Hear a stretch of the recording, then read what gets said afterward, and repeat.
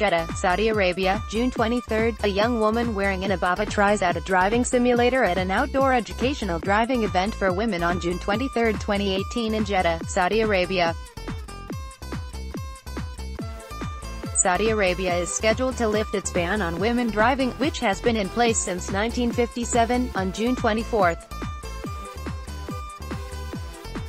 The Saudi government, under Crown Prince Mohammed bin Salman, is phasing in an ongoing series of reforms to both diversify the Saudi economy and to liberalize its society. The reforms also seek to empower women by restoring them basic legal rights, allowing them increasing independence and encouraging their participation in the workforce. Saudi Arabia is among the most conservative countries in the world, and women have traditionally had much fewer rights than men. Photo by Sean Gallup, Getty Images, Riyadh, Saudi Arabia, AP. Saudi women are in the driver's seat for the first time in their country and steering their way through busy city streets just minutes after the world's last remaining ban on women driving was lifted on Sunday. It's a euphoric and historic moment for women who have had to rely on their husbands, fathers, brothers and drivers to run basic errands, get to work, visit friends or even drop kids off at school. The ban had relegated women to the backseat, unable to determine when and how to move around. But after midnight Sunday, Saudi women finally joined women around the world in being able to get behind the wheel of a car and simply drive. Ad choice advertising and red invented by Teats for nearly 3 decades, Saudi women and the men who support them have been calling for women to have the right to drive. The few women who tried to drive in past years faced arrest for defying the ban, as women in other Muslim countries drove freely. Ultra-conservatives had long warned that allowing women to drive would lead to sin and expose women to harassment. Criticism has since been muted after King Salman announced last year that women would be allowed to drive.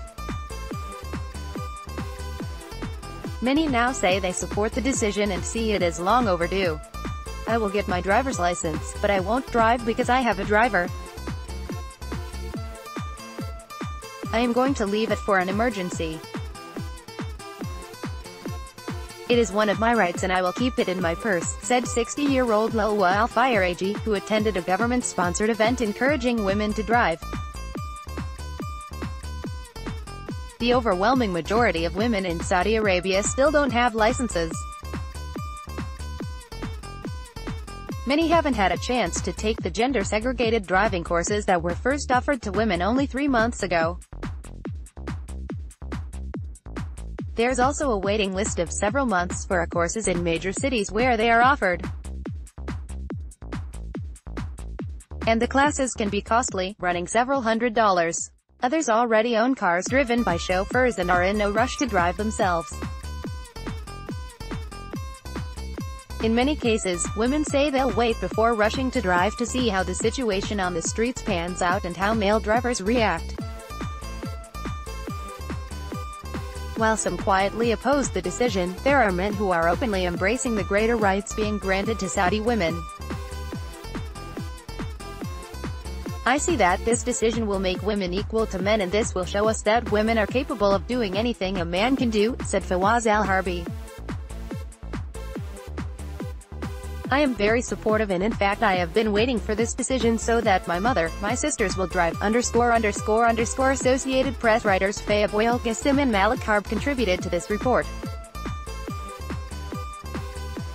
AD Quality Auto 360p 720p 1080p. You might also like 1 o'clock. Toshiba uses technology to build a better world. Toshiba APAC. Take a look at Osaka's culinary scene. Intercontinental hotels. Insurance provider in Singapore. Your horoscope, so accurate that it will give you oraculum.psychic-readings-for-free.com. Sip your way through world-class whiskey in Osaka Intercontinental Hotels.